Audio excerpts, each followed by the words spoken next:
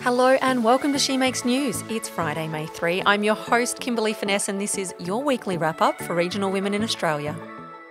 Bendigo lawyer Sarah G from Curium Legal said it's been a busy start to the year, with some clear trends emerging in the legal landscape.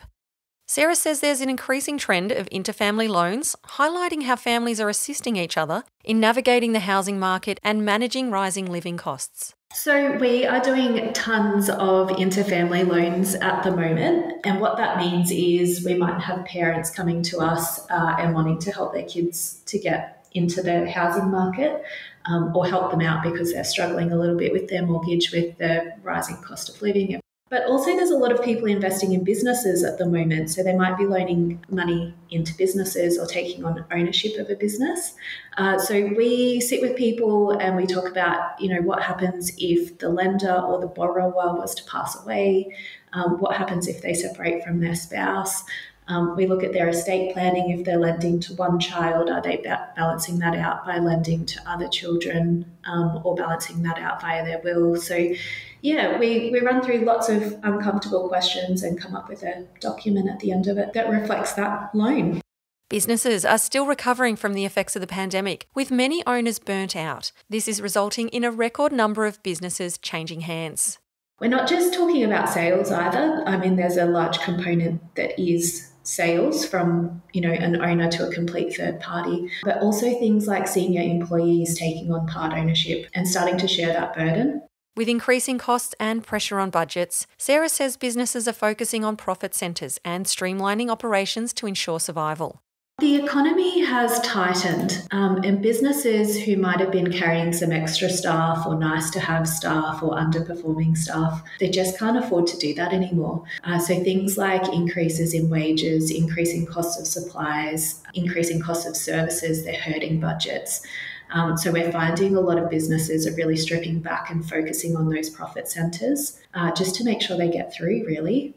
There is a rise in insolvencies across various sectors, prompting Sarah to advise businesses on tightening payment terms and monitoring credit accounts to mitigate risks associated with customer arrears. I see in the news every day construction companies are failing, hospitality and retail aren't doing so well, but they're actually up even in professional services and areas that you wouldn't even think about. It's hurting everybody. So what I'm recommending to people at the moment is check your payment terms with your customers. You might need to tighten them up a little bit. Check your credit accounts, so how far you're willing to let people go into arrears with you. Because it may not be your customers that have a corporate failure, so like an administration, but it could be one of their customers that puts them under pressure, so then they can't pay you. So just being a little bit more careful about how far you're willing to let things go.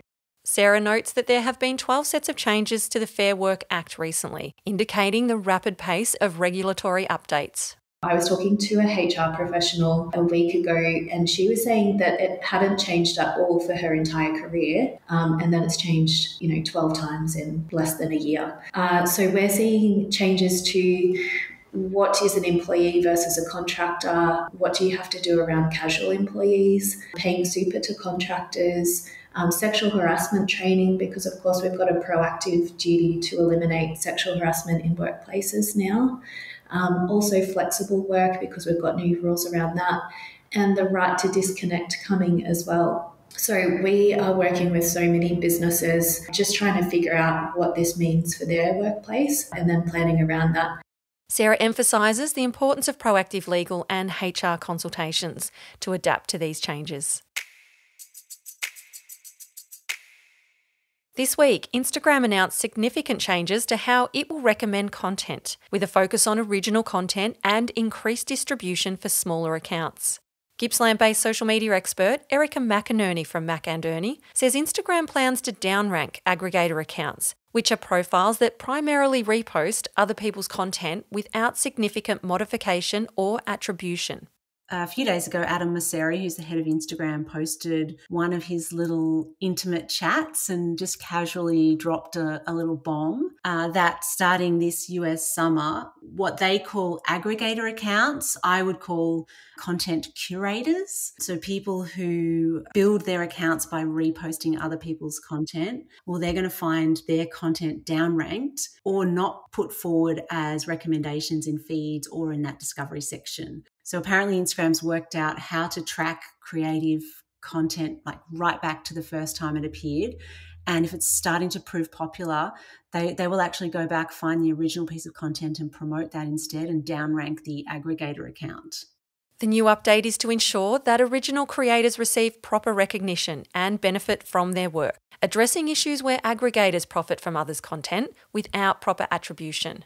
Accounts that they are trying to cut back on. It's the accounts that just screenshot other people's content and stick it up as though it's their own. It's people who constantly reshare content and again don't attribute any credit to the original poster. These accounts sometimes make quite a lot of money off this content that they didn't create, and then the poor little person who made it doesn't get anything.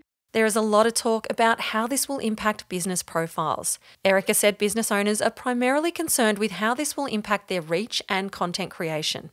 Particularly businesses that don't have a lot of time, ability, skills to create original content all the time. And so they may reshare from other places just to pad out their content. So, I mean, imagine you're like an accountant or something and you don't really have a lot to say. So maybe you're repurposing content from the ATO, or maybe you're repurposing content from other financial advisors or funny content or news updates.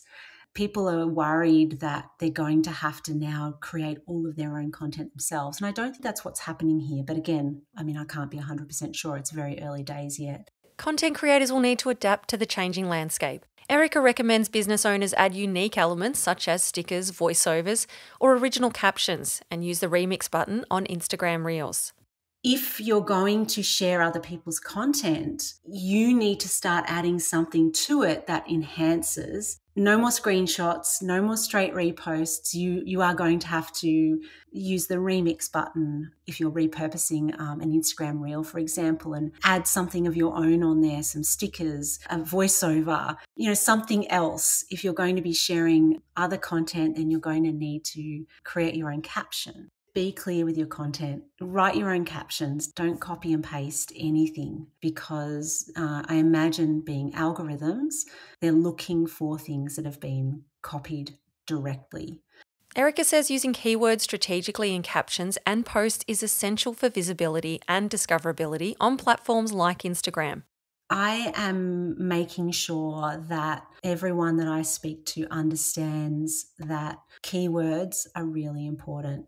And I know we use this all the time, but consistency is very important, both consistency in the style of your language and your visual identity. Being recognizable is important. We're talking about computers, we're talking about data. So if you're using language and words and creative that reinforces and makes it very clear what your message is about, what your business does, who it's for, you will have a better chance of being recommended.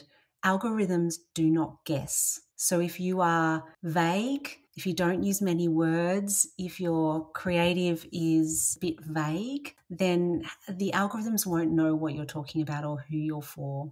Meta has also recently introduced AI search, which Erica says signifies a fundamental shift in how users engage with content on social media platforms. The other enormous piece of news that's come out recently is Meta's switch to AI search, and that has fundamentally changed the way that Facebook and Instagram work. And the effects of that are still rolling out. So now we have this AI-powered search, and it's very, very different to what we're used to. So people are going to have to change their habits. So I think that as that gets more and more powerful and people start to understand how to use that better, that's when I think hashtags are going to become less significant, because people are going to start searching the way that they do on, say, a Google or something, where they're actually searching for phrases and ideas rather than looking for a compilation of ideas around a particular hashtag, for example. Now for some news headlines. Rural health advocate Rebecca Keeley has won this year's New South Wales ACT AgriFutures Rural Women's Award. Rebecca is the founder of Yarn, an innovative health platform that tackles the obstacles of geographic isolation, increasingly challenging service delivery options, and growing wait lists for speech pathology services across the country. Beef Week starts this Sunday in Rockhampton, Queensland. It's a week-long exhibition and celebration of all facets of the industry, including producers, scientists, chefs, students, exhibitors, and everyone in between. The Scone Horse Festival is kicking off next Friday. This event, held in regional New South Wales, runs over 10 days and celebrates all things equine in Australia's horse capital. My hot tip is, when in Scone, visit Laura Hall at Philly Hats. You'll find the most incredible custom and ready-to-wear hats. They are like a piece of art. Do It for Dolly Day is next Friday. Go blue to end bullying. You can get involved to raise funds and help make Dolly's own dream of a kinder and safer world for Australia's kids and communities a reality. Aviatrix founder Georgie Arnold has published an activities handbook to keep little flyers occupied. Hayley the Helicopter's High-Flying Handbook contains activities created by Georgie and illustrated by Emily Ingham Art. Georgie says she wanted her work in the aviation industry to be inclusive for all. You can now stream the movie Just a Farmer, which is written, produced and stars farmer-turned-filmmaker Layla McDougall. It's a compelling drama that authentically portrays the impact of suicide on a rural Australian family, shedding light on critical mental health issues in farming communities.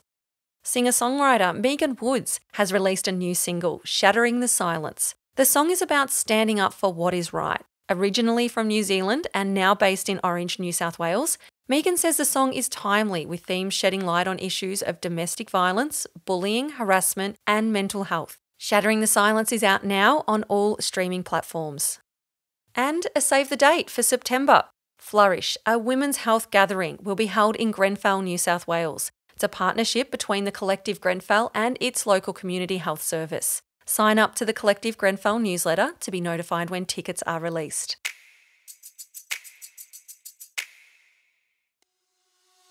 That's your weekly wrap-up for Regional Women. You'll find links in our show notes for anything that's been mentioned. If you'd like to hear your news, share it with us on Instagram @SheMakesNews or via email shemakesnews@gmail.com.